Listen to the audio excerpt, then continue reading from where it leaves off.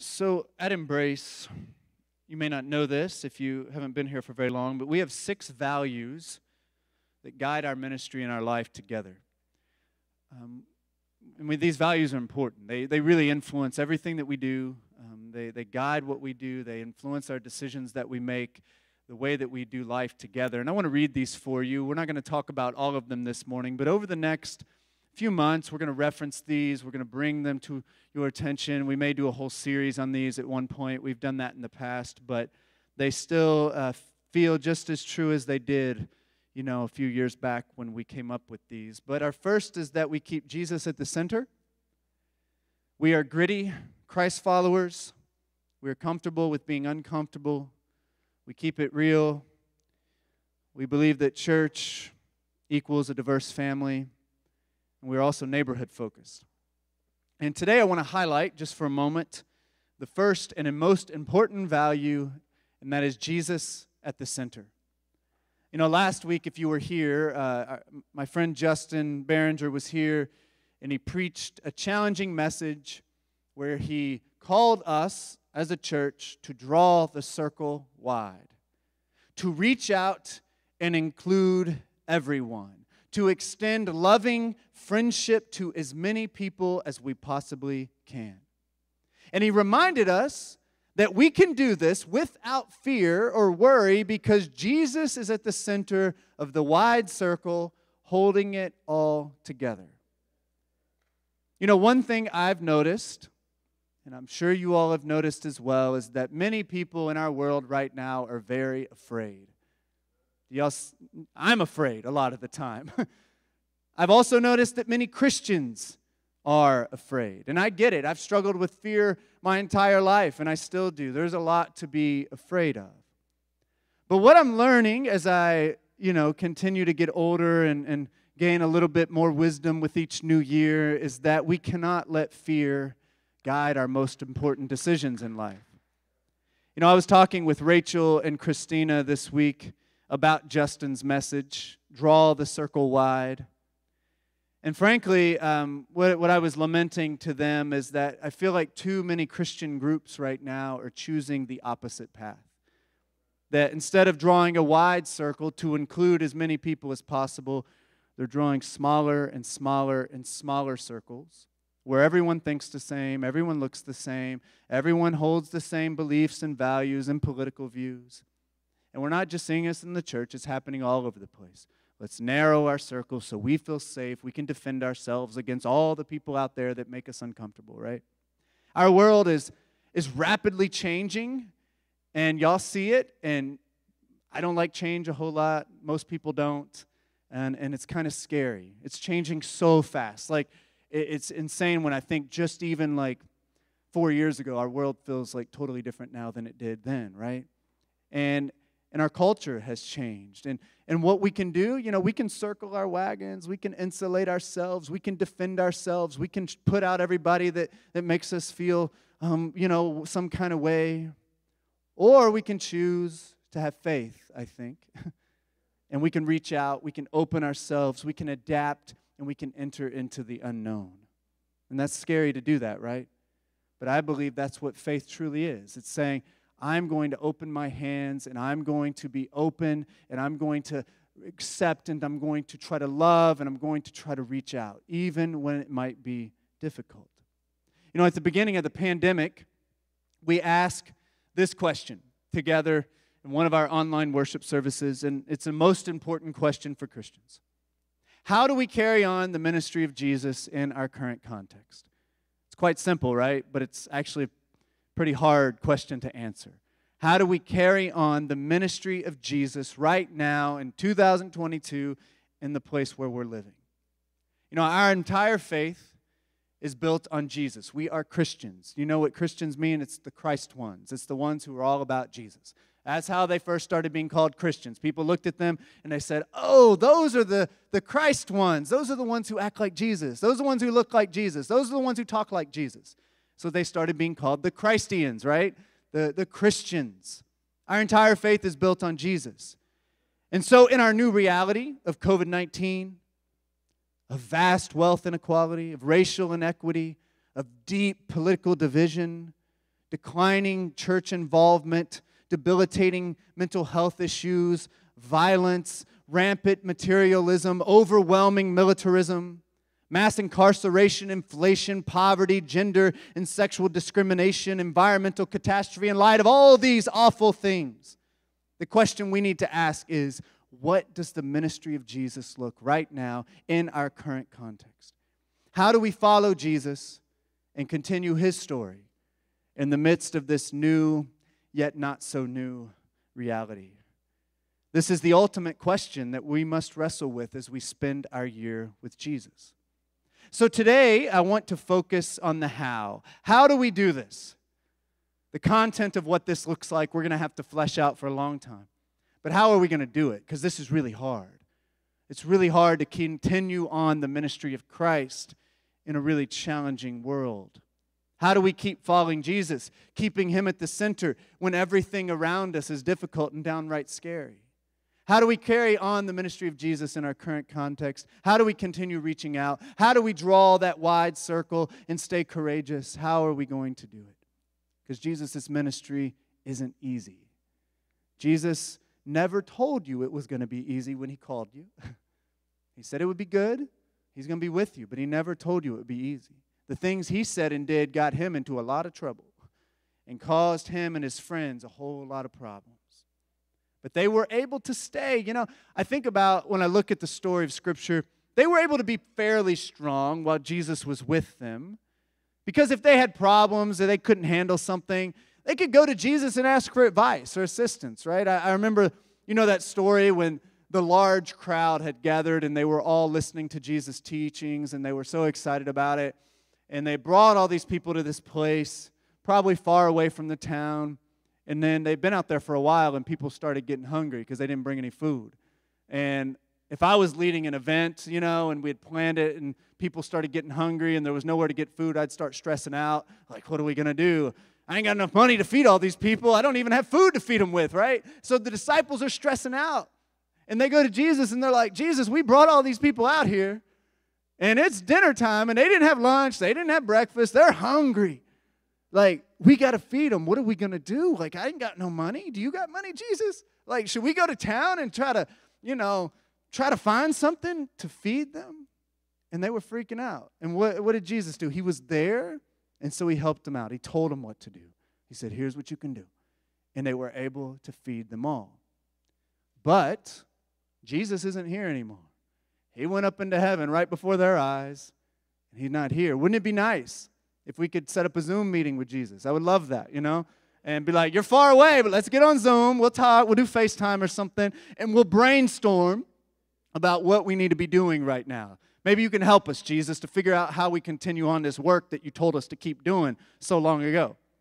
Wouldn't it be nice? We just had a lead team meeting before church. I'd love if Jesus could have been there with us, you know, like sitting in a chair right there with us, answering all our questions, because we had a lot of questions this morning. And be like, Jesus, I wish you could just give us the answers, because you know them, I think. Pretty sure. Wouldn't it be nice if we could invite Jesus over for dinner? Just feed off his vibes and energy. I mean, that would sustain me for years to come, right? If I could just have that meal with Jesus. But Jesus isn't here anymore. Or is he?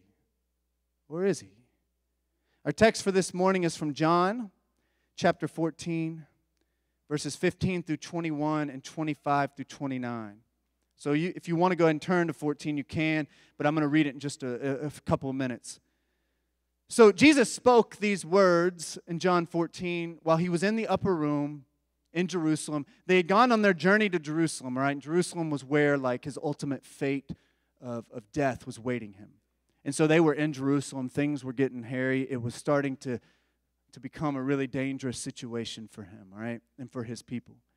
And so he had some last moments. They were hiding out. You can think of it maybe like a safe house. It was a place they knew they could be safe from the authorities. No one knew where they were. They probably had some secret way to get there so they weren't found out. And so they were in the upper room of this house sharing some last moments together before he was arrested. And if you read this whole section in John, they call it the farewell discourse, then you'll start to pick up on some repetition. And one thing that you can kind of see as you read through it is the disciples were panicked. They were very stressed, all right? that you can almost sense and just feel the panic in the disciples. And they repeatedly question Jesus in these chapters, wondering what's going on. And when you're with people who are just asking lots of questions, you're just like, hey, chill out, all right? Just relax. It's going to be okay.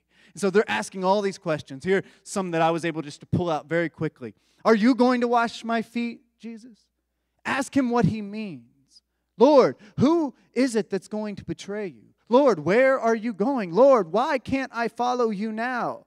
Lord, we don't know where you're going, so how can we know the way? But Lord, why do you intend to show yourself to us and not to the world? What does he mean by a little while? These are just a few questions that they were asking.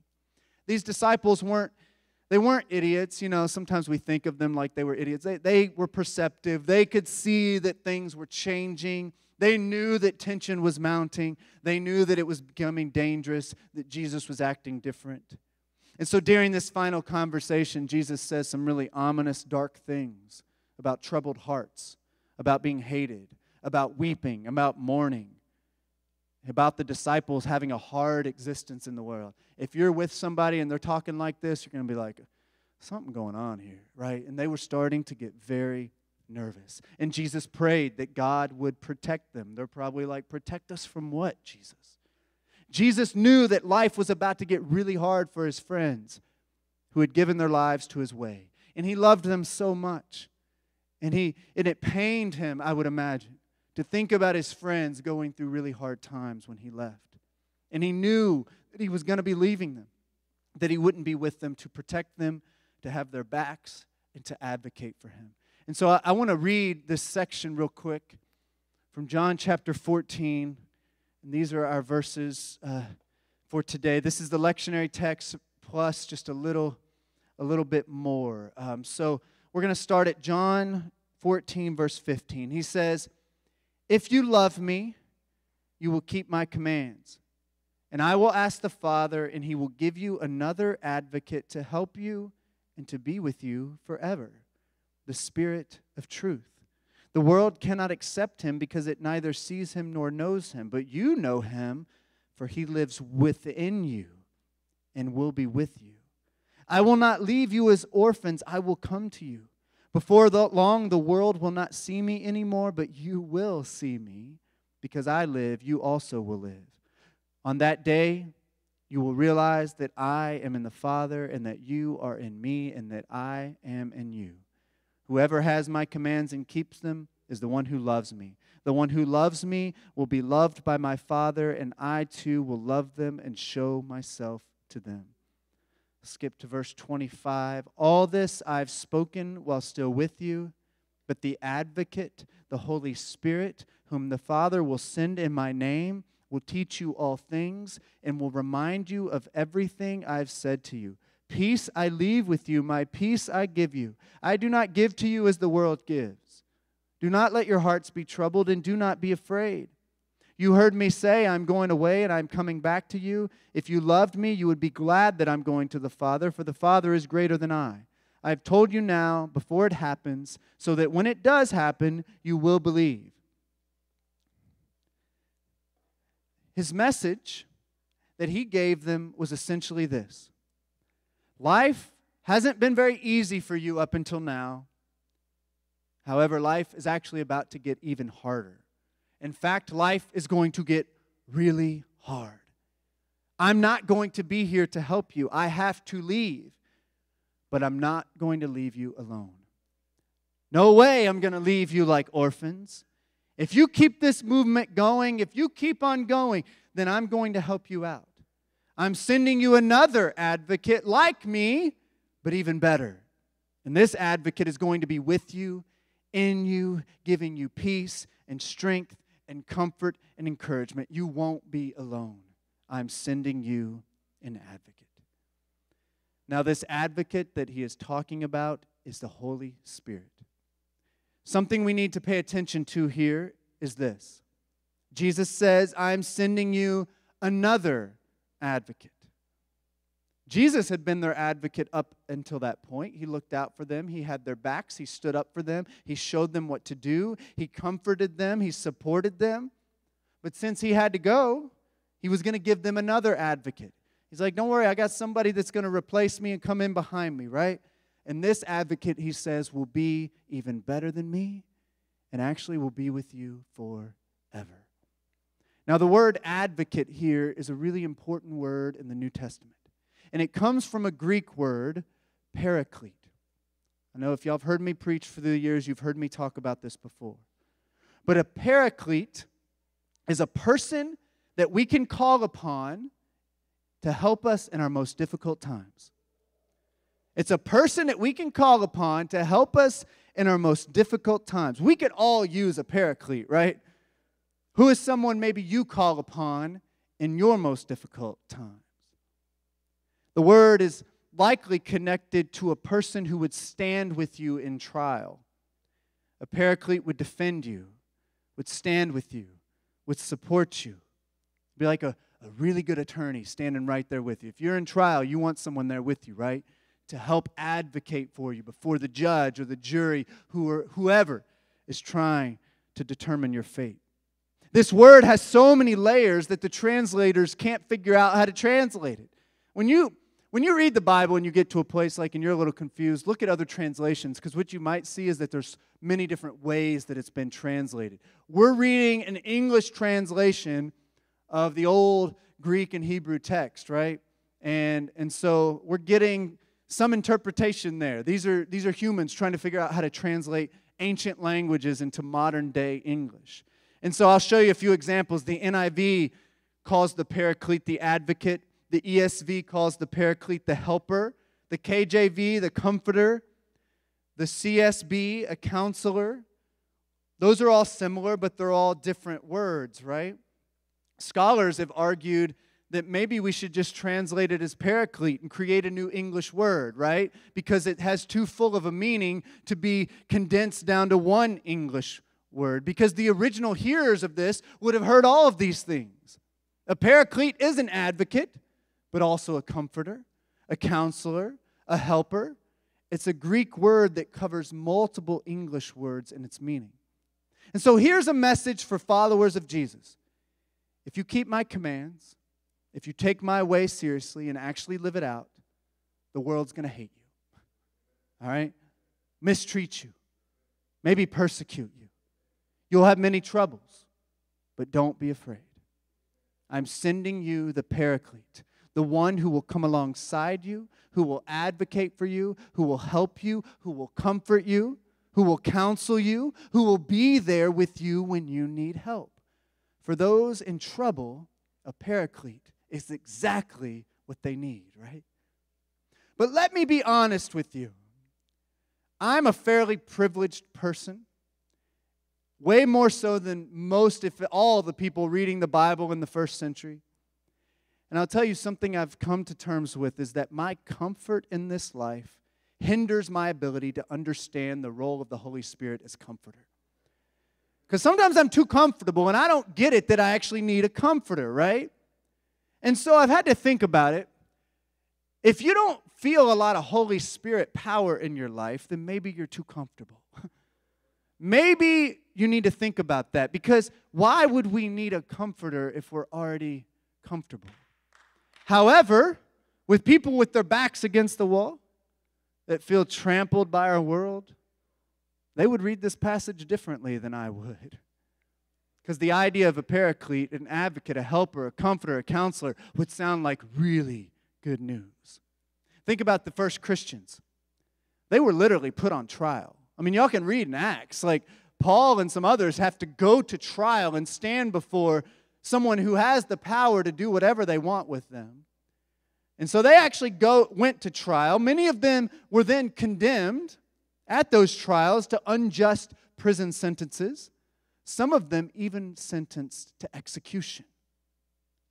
Now think about the idea of having someone who would stand right next to them in trial and be with them and advocate for them probably sounded like really wonderful news.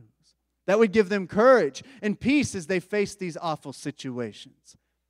You know, I wonder a lot how they faced torture and threats and lies, incredible persecution. Well, I think it's because they believed that the advocate was there with them, They truly believed and felt the presence of God right there with them in those moments. And it gave them the ability, just like many Christians throughout history, to withstand incredible hardship and pain and suffering because they had the Paraclete, the advocate, the comforter, the helper, and the counselor. You know, I came across this story a few years ago, and I've shared it before, but it just really helps me understand this so much better. Bible translators in Central Africa at one point were having a hard time finding an appropriate word for this particular word, Paraclete. How would they translate this into kind of the native language of some of these folks they were working with in Central Africa? How could they describe the Holy Spirit in a way that would make sense to these folks? And so one day, some of these translators came across a group of men that were going out kind of into the bush carrying bundles on their heads. And they noticed that there was always one who didn't carry anything.